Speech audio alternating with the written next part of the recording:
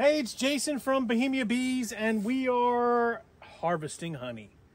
My favorite time of the year, when we get out in the apiary, pull that honey that's been gathered and harvested by the bees for the spring. This is kind of an interesting time because it's a little warm out today, and we want to make sure that we can do a video like we do every year. There's a couple links in the description below to our prior year's harvest videos. I would say that most of my techniques are the same that I'm using here at the Bohemia Apiary on the Eastern Shore. Not all the techniques are the same everywhere you go. We're a small scale operation, maybe about 1,000 pounds we harvest every year, so that's what we're hoping for. We've got a couple different yards to harvest from. What I plan to do on this year's harvest video is to just walk you through fairly quickly the tools and such that I use to harvest honey, so that if you're looking to do that in your apiary, you know what you need to do. Again, there's lots of different ways to do it, but this is just how we do it here at the Bohemia Apiary. So let's take a look at the tools that we're going to use for the first part of this video, which is pulling the supers. Let's take a look. Okay, so laid out on the back of my truck, I have a couple tools that I'll be using. Most commonly, you got to have your hive tool and your smoker, right? Get your smoker going with your smoker fuel. We're using burlap today. Just burns a little longer. A couple of the other things that we're using today is a fume board method. We've got some Honey Bandit and some Bee Done that we're going to use. It's just spray on, non-toxic. It's a spray that essentially clears the supers. So we're going to use that on our fume boards. These are two different style fume boards. It has felt on the bottom, and it either has a corrugated top, like you see with felt on the bottom, or metal on the top, usually painted dark or black. The sun's going to hit that. It'll heat up, push the fume down into the supers, and push the bees down into the lower box or out the front for a bit of time. It doesn't harm the bees, doesn't harm the honey. But what it'll do is it'll provide sort of a deterrent. It smells like almonds to me. That's what it smells like to me. Once we've got those supers cleared out, we're going to take them, we'll set them up on a stand, we'll blow any additional bees out. Doesn't hurt the bees, but it pushes them out of the super. Bring that box over here to the truck, set it on top of one of these lids. These are actually great lids if you have a chance to find a couple of these on. I think the Dance sells them, if they even sell them anymore. They're concave, so the water runs off them, but they're great for when you stack boxes in for the honey to drip to the bottom, so you don't have to worry about it getting on the bed of your truck, your cart, or however you're transporting it. We have our screened inner covers, again, to cover the tops so the bees don't get back inside them, or even a top telescoping cover to throw on top. That's really it. These are the tools that we use in the first step of harvesting honey. Let's get to work and get on these supers, get them cleared out, and start to get them back into the honey house to harvest for the second part.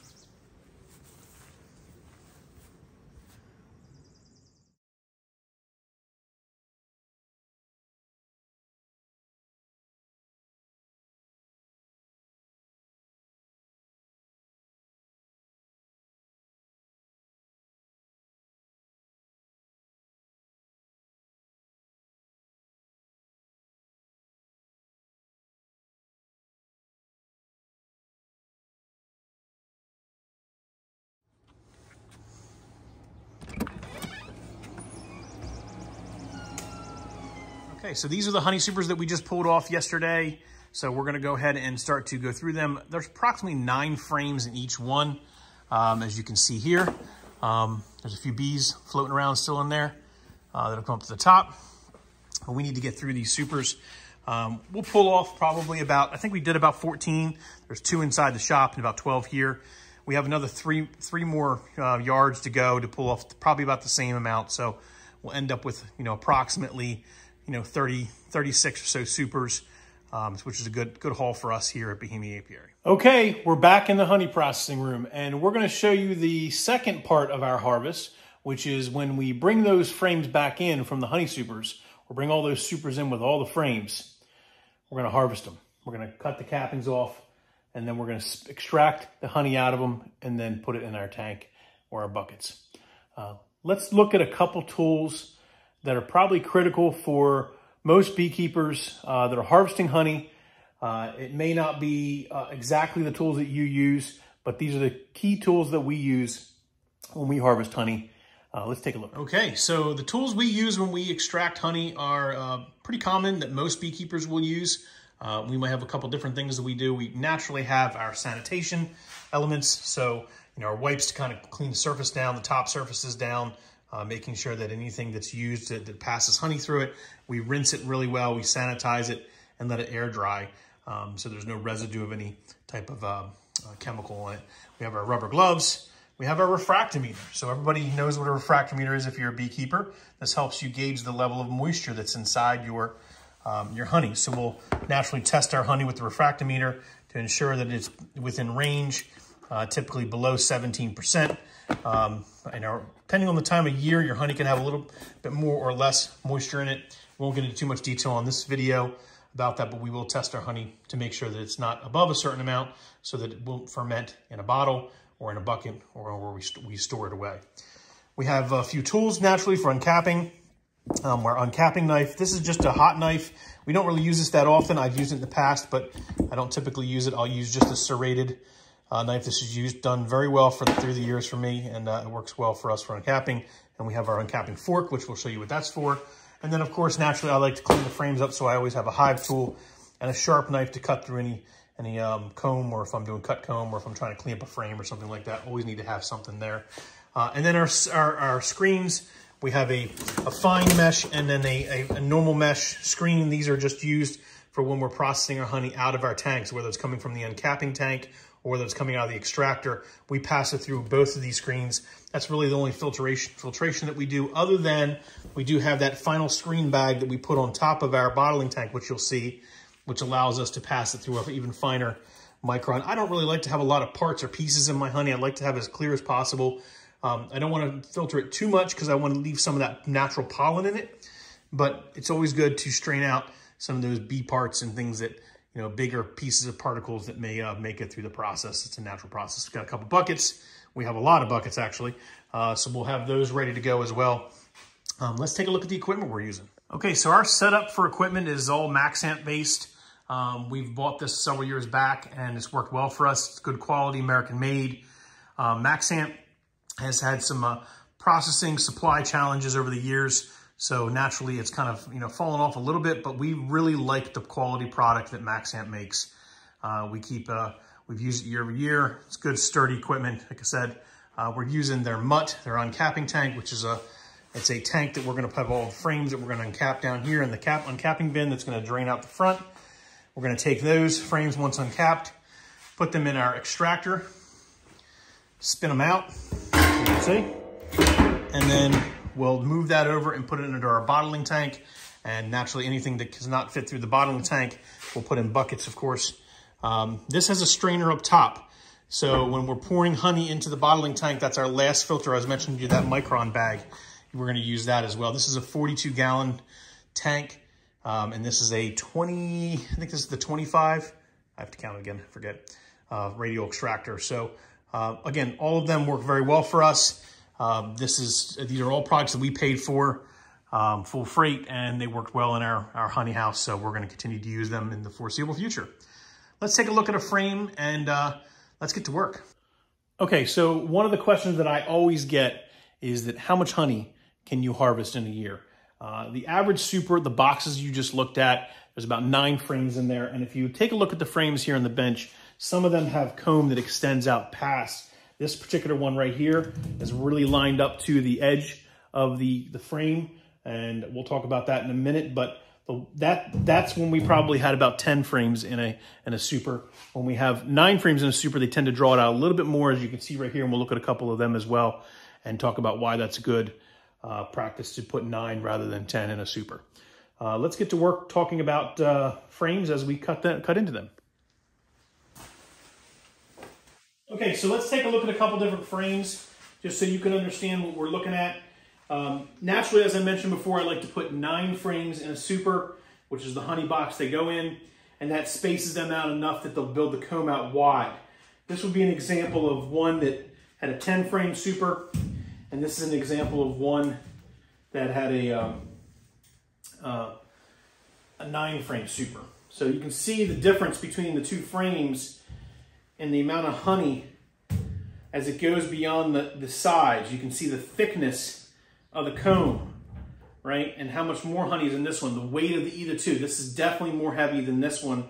Now the question would be, hey, if I'm putting 10 frames in a honey super versus 9, the more honey they put in the 9 frames versus the 10 frame, does it make up the difference with the amount of honey you'll get with these ones when there's 10 frames? So the way I like to look at it is, if I have not only, even if there's an equal amount of honey based on the amount of frames that are in there, the cut I can get out of these frames that have the wider comb build out on them is typically cleaner than if I have to go digging into this one with a comb or kind of, wrecking up that work that the bees have done to store the honey in and cap it off.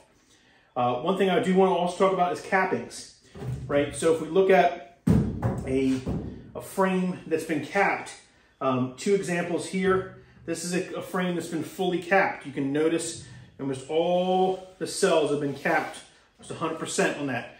Actually, we nicked a few over here, we're opening up, but that's a good frame. The reason for that is the bees will fan that honey once they've deposited it into, they've taken the nectar and they've regurgitated a few times and deposited it in that honeycomb, and they will fan it to get it below the proper moisture content for storage so it doesn't spoil. And then what they'll do is they'll cap it off with honey, with wax. And that will seal in the honey and prevent it from either fermenting or going bad over time. That's why honey lasts so long, because of the low moisture content. However, occasionally as you're harvesting, you will have frames that don't look like that are partially capped. Example like you see here is there's cappings that are open over here on this side. Now this frame I would consider 90% capped.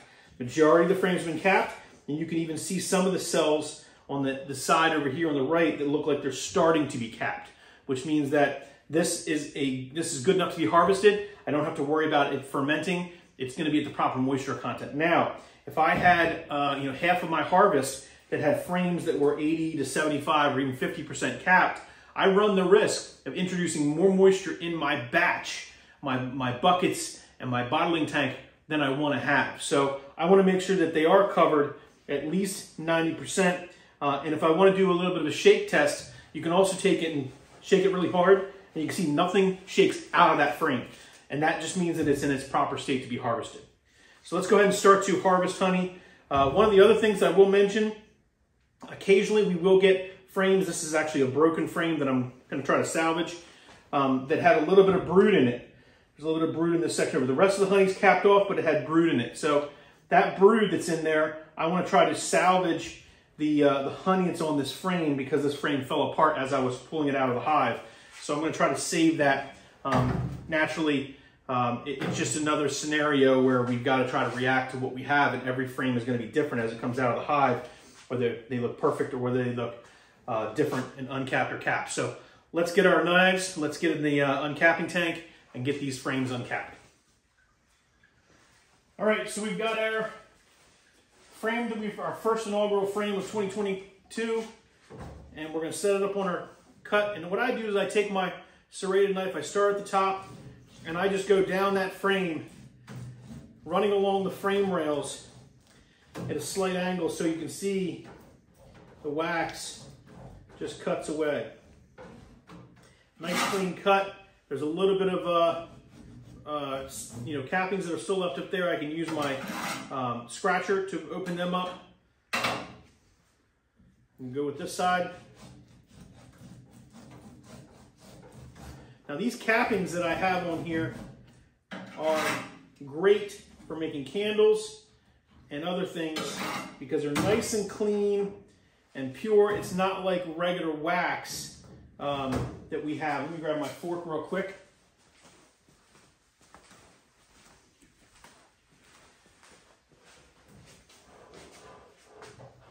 So when you get where the comb is low, like we've shown here, and this is exactly why I like the thicker comb, because I like to open up those cells so that it will extract properly. You can scratch those surfaces to break up the cappings ever so lightly, not hard, just lightly going across them to open them up. And if there's any on the other side, you can do the same thing, and then you're going to get to that honey that's inside those cells. There's some dark spots that you see in this frame. What is the dark spot? That's pollen. That's your bee bread for your bees. That's why honey is so good for you, because it does have natural pollen in it in the various places where the bees have stored pollen along with the honey. But the majority of that frame, as it glistens, you'll see is full of honey. Let's take that, we'll put that in the extractor. When we set this in the extractor, we're going to put it so that the back side or the frame, top frame rest is facing out, because honeycomb, if you remember, when you look at it, is angled down. It's angled this direction and this direction. That's so the bees are able to put the honey in their drains to the back of the cell. So when you do the reverse of that, you put it in an extractor standing up, and it spins in a centrifugal force, shoots the honey out on the wall at the angle in which it was at. Now I can put it in there this way, just not as efficient, because when you're working against gravity, you're working against the centrifugal force. I always put that with the top bars facing out on this type of extractor. There's different types of extractors that hold frames in different ways. This is just how mine works. So let's put this in the extractor.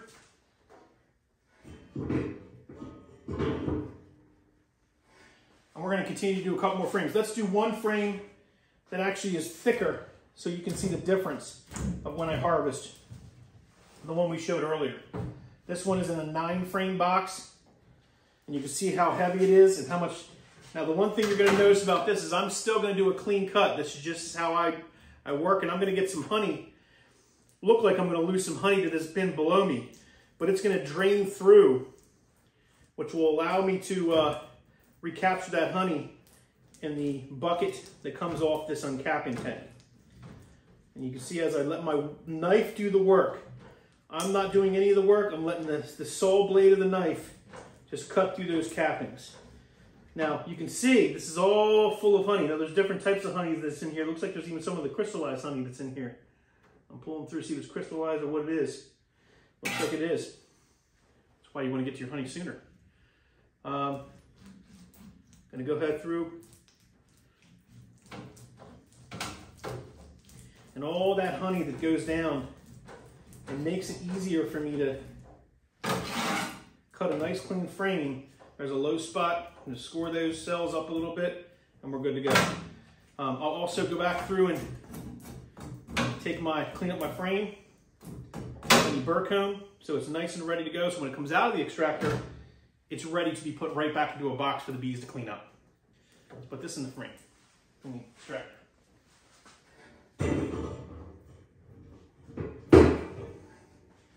Okay, so we're going to continue on cutting frames open, uncapping.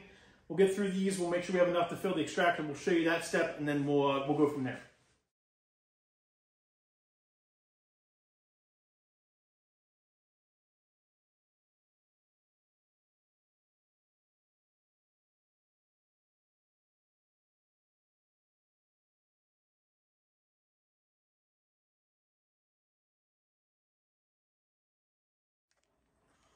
Okay, so extraction. This is the centrifuge we talked about. It allows you to extract the honey out from the frames. As I mentioned before, and I confirmed, this is a 20-frame extractor. I should have known that. For some reason I thought it was 25, so my brain gets going when I do these videos, and sometimes I just misspeak a few times. But the 20 frames are put in here with the top bars facing out, as we mentioned before, because the comb will shoot the honey out on the walls. We're going to go ahead and start this up. Now, when I start any extractor, I always start it with it not tightened. This just allows it to build up to the speed, because there is honey that's being dripped into the bottom now. And the key with extractors that would make your life simpler is to not rush to get that spinning. You will build it up to speed, and it will spin for a good 5-10 minutes, but the key is to let it get to that point. Let the honey that's dripping down stabilize the bottom, and then work your way up to where there is an even spin, so it doesn't jump around, essentially. You could bolt it to the floor. Ours is not bolted to the floor, so unfortunately we have to take this technique of gradually building out.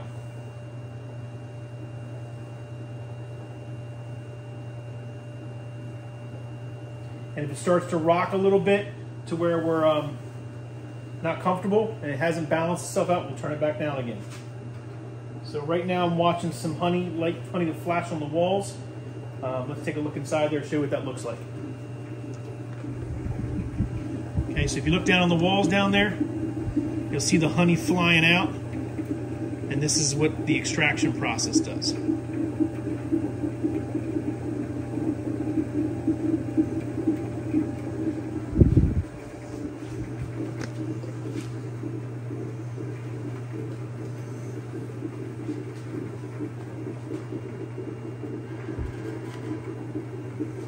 So every minute or so, I'll tighten it a little bit more to get a good speed on it. You honestly don't need to have a really rapid spin. You just need to have a good enough spin to push that honey out of the frames onto the wall.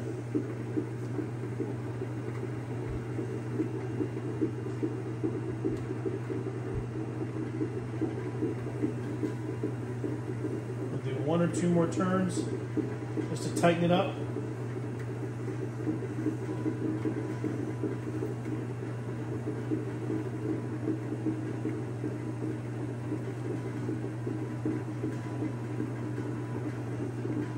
All right, let's put our lid on and let it do its work.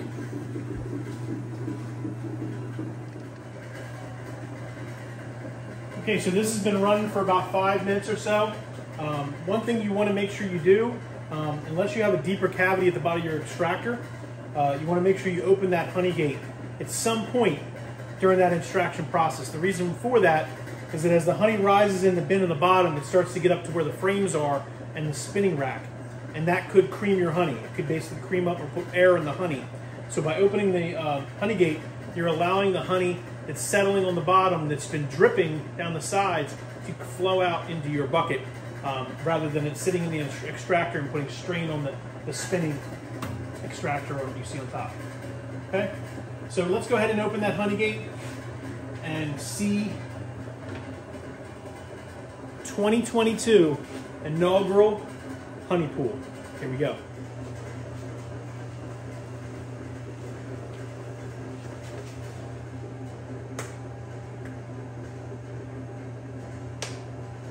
Here we go. Beautiful golden honey. Now again, we're using a double screen to filter out any of the remaining particulates. You'll see some wax cappings falling out. Very few parts of bees naturally, or anything else in here. There may be some bits of pollen. But for the most part, the honey is fairly clear, but we're going to go through that double screen before we pour it into the bottling tank.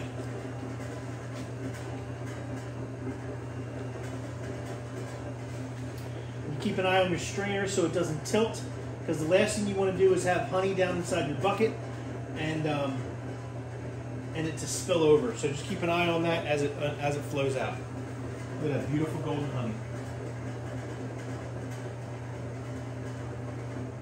Okay, so in our uncapping tank, we have all of our cappings. As you can see here, we've got all this honey that's been dripping down that we're gonna also screen and pour in our bottling tank. So let's go ahead and open that up and capture all that honey as well. Okay, so the last step for us in our honey processing is we have a bottling tank that we start off filling. We'll eventually end up in buckets, just because we only have 42 gallons that this bottling tank holds, and we'll be bottling right away.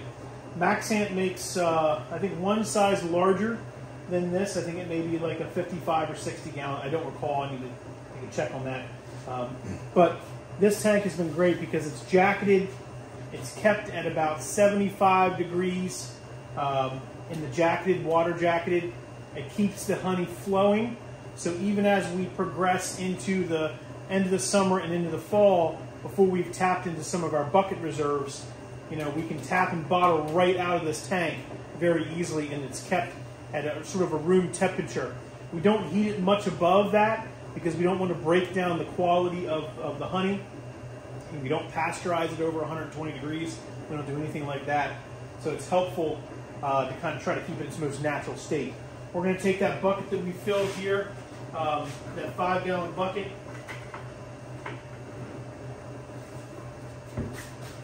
lift it up and dump it in.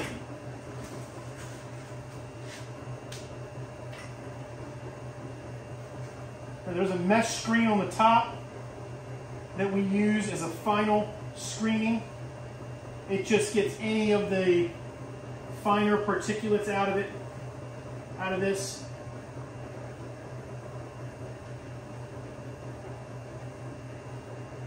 We don't even need to empty this bucket because it's going right back in the line again to be filled up with more honey.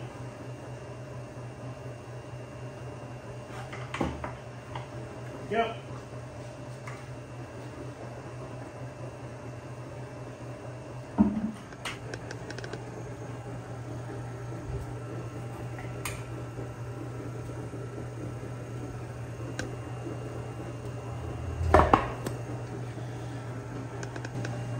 Well, friends, there you have it. We've gotten through some honey processing. We've got a lot more to do. We walked you through what it took to get the bees out of the honey supers, the boxes. We talked about how to look at frames to ensure that they are ready to be harvested, making sure they're fully capped or 90% or more capped. And if you need to do the shake test, we talked about actually uncapping those frames. We showed you the equipment that we use. We showed you the process all the way through the straining process and then pouring it into our bottling tank. Really, that's it. That's here at Bohemia Apiary. That's how we harvest honey. We don't have a large operation. We have some pretty good equipment from Maxan, and we have our time, and we've got some tools that we typically, a beekeeper would use, that you could use even as a hobbyist beekeeper. You don't need to worry about having all this equipment. The bottling tank's not necessary. The extractor is fairly necessary, but you don't need a high-end extractor. You can get a small manual one. The uncapping tank can be made. There's several plans online on how to make one. I'll put some links in the description below to some of the tools as a hobbyist beekeeper that if you want to get started, you could get, and you don't need to necessarily have this large equipment. But if you move into a sideliner role where you have 10 or more hives or honey hives and you're harvesting a good amount of honey each year and growing, then you may want to invest in some of this equipment. Take that money that you may get from selling your honey and invest it back into your honey processing. It will pay off in the long run to have good quality, long-lasting equipment to get you through season after season. I hope you enjoyed the video. Remember to subscribe, like, share, comment below if you enjoy these videos about how we manage bees here on the Eastern Shore of Maryland and our operations here at Bohemia Apiary. We love to get your comments. We try to respond to as many as we can, but definitely enjoy even the non-beekeeper that just enjoys watching the process. So please comment below, subscribe to the channel, helps us out tremendously. If you feel so obliged, hit that heart button down there, give us a quick donation, or pick up a bottle of honey on our store at bohemiabees.com. We'll have the 2022 harvest here very shortly in the next week or so when we get through all the honey processing. So make sure you get a bottle of that, because remember, honey is different from region to region, apiary to apiary, season to season. So make sure you get the honey that you like, or just get a variety of honey, because we all love honey here. I'm sure you like honey. Thanks for all you do to support Bohemia Apiary as we've grown over the years. I'm humbled by all the support, by the family and friends, and just the onlookers that have joined us in the social media platforms. Thanks again. Remember, here at Bohemia Apiary, beekeeping for us is definitely more than a hobby. It's an obsession. Thanks for watching, everyone. Enjoy the rest of your honey season.